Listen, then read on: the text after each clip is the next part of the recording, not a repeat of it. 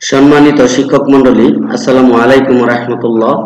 আমার আজকের এই ভিডিও টিউটোরিয়ালটিতে আপনাদের জন্য রয়েছে এইচএসপি এন্ড স্কলারশিপ এমআইএস সাইটটিতে ইতিমধ্যে আপনার বিদ্যালয়ের বৃত্তিপ্রাপ্ত শিক্ষার্থীর তথ্য যে এক্সেল ফাইলে পাঠিয়েছিলেন সেটি এখানে যুক্ত হয়েছে কিনা সেটি খুঁজে বের করে অবশ্যই দেখবেন। যদি যুক্ত হয়ে থাকে তাহলে আপনাকে নতুন করে এই সাইটটিতে কোনো তথ্য এন্ট্রি দিতে হবে। 2 নাম্বার, যদি খুঁজে না পান তাহলে আপনাকে অবশ্যই আবারও নতুন করে এন্ট্রি দিতে হবে। 2 নাম্বার হচ্ছে এই সাইটটিতে এডিট অপশনটি বা আপডেট অপশনটি তারা যুক্ত করেছে। এখন নির্দ্বিধায় আপনারা কাজ শুরু করতে পারবেন। তো চলুন আমরা লগইনের কাজটি সেরে নিই। শিক্ষার্থীর তথ্য আপডেট তারা এখানে যুক্ত করেছে। তো এখন এটা তো আপনি কাজ করবেন না, করবেন যেটা ফার্স্টে ঢুকে আপনি বৃত্তিপ্রাপ্ত শিক্ষার্থীর এই বাটনটিতে ক্লিক দেবেন।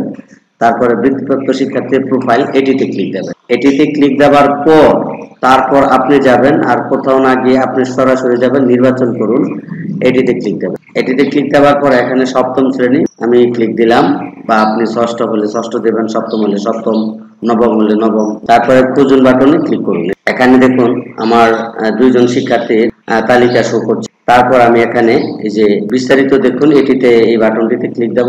তো ক্লিক দেওয়ার পরে আমি এই তথ্যগুলো দেখতে পাই। এখানে যে তথ্যগুলো রয়েছে সেই তথ্যগুলো আমি দেখতে পাই। তো যদি আপনি এরকম পেয়ে যান তাহলে কিন্তু আপনাকে আর কোনো তথ্য এন্ট্রি দিতে হবে না। বারবার অবশ্যই আপনি এটি আর এন্ট্রি দেবেন না। তবে হ্যাঁ, আপনি যদি মনে করেন যে এখানে কিছু ত্রুটি বিচ্যুতি বা ভুল রয়ে গেছে, সেক্ষেত্রে আমাকে এখানে কিছু এডিট করে নিতে হবে। সেক্ষেত্রে আপনি যে কাজটি করবেন, আবার এখানে যাবেন প্রাথমিক নির্বাচনে, তারপরে শিক্ষার্থীর তথ্য আপডেট এটিতে গিয়ে তারপর আপনি খুঁজুন বাটনে ক্লিক করবেন।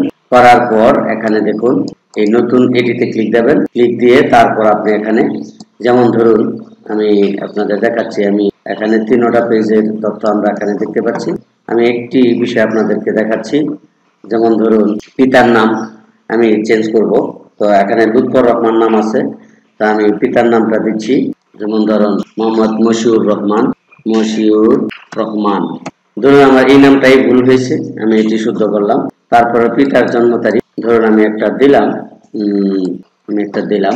তারপর সংরক্ষণ করুন, এটিতে ক্লিক করলাম। ঠিক আছে, সফলভাবে সংরক্ষিত হয়েছে, তা আমি দিলাম।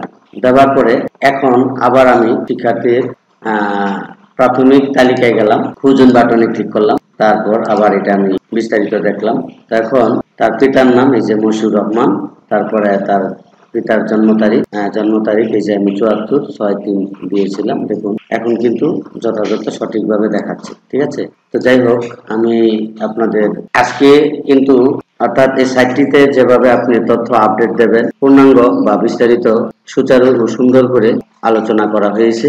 আশা করি আপনারা আজকের এই ভিডিওটির সকল তথ্যাদি আপনারা বুঝতে পেরেছেন। তো এভাবে আপনারা আপনাদের তথ্যগুলো এখন থেকে এই সাইটটিতে যুক্ত করার চেষ্টা করবেন, বা ডাটা এন্ট্রি দিয়ে আপনি আপনার বিদ্যালয়ের তথ্যগুলো পরিসমাপ্তি ঘটান। তারপর অপেক্ষায় থাকবেন যে প্রিন্ট অপশন হয়তো বা দিয়ে দেবে, অল্প সময়ের মধ্যে প্রিন্ট দিয়ে বের করে তারপর বাকি কাজগুলো আপনি সম্পূর্ণ সম্পাদন। তো শিক্ষক মহোদয়, এতক্ষণ পর্যন্ত আপনাদেরকে বিভিন্ন বিষয়ে টিপস দেওয়া হয়েছে এই সাইটটিতে। তো আশা করি আপনারা এখন থেকে আর সমস্যা হবে না, কাজ শুরু করুন। তো যাই হোক, আজকের মতো ভিডিওটি এখানেই রাখছি। আল্লাহ হাফেজ।